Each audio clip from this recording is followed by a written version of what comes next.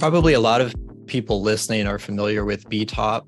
Okay, so we spent all this money. What did we get for it if we look at fixed residential broadband connections per 100 households? And just briefly, just the three main points that we found. First, to its credit, the money did appear to be going where it was intended to go. So counties with more minorities and low-income households in them did get more money. So far, so good.